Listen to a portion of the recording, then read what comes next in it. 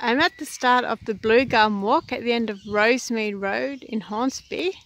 So this area in Old Man's Valley has some of the best strands of blue gum, Eucalyptus saligna, growing in the area.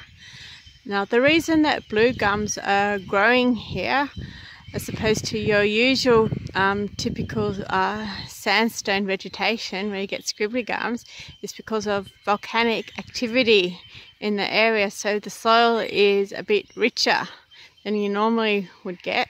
So we have this blue gums growing here. And blue gums, they're quite easily identified. They have some right in front of me. And they have a typical sock at the bottom, and then they have the greyish bluish bark further up.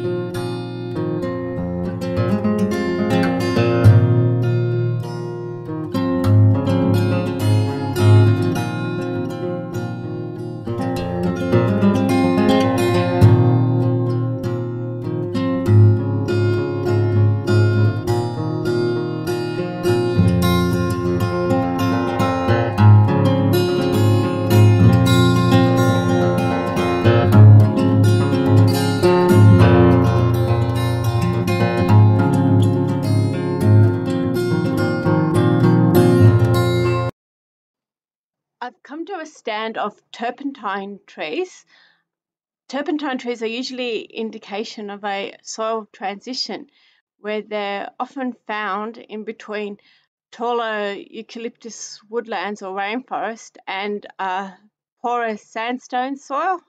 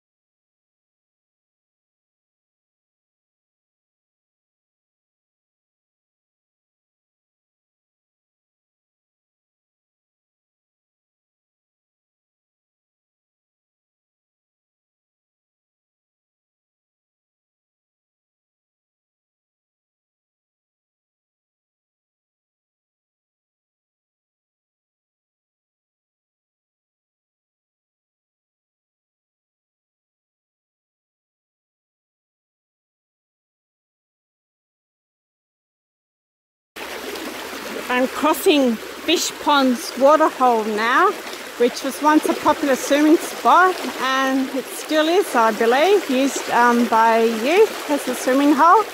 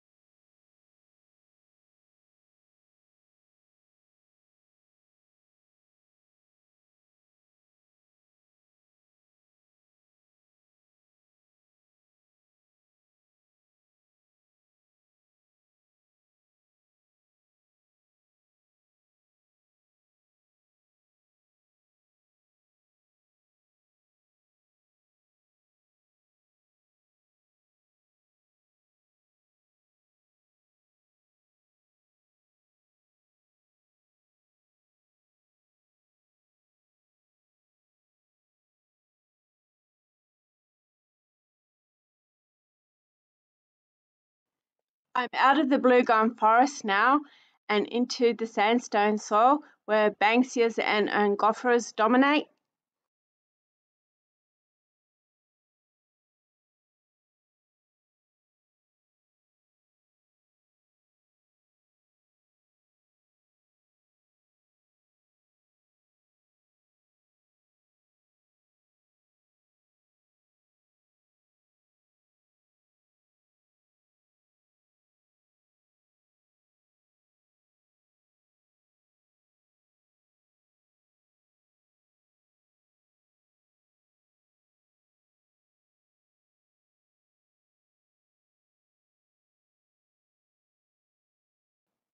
I'm walking along an old sawyer's route now, which was used in the 1800s to transport timber out of the valley.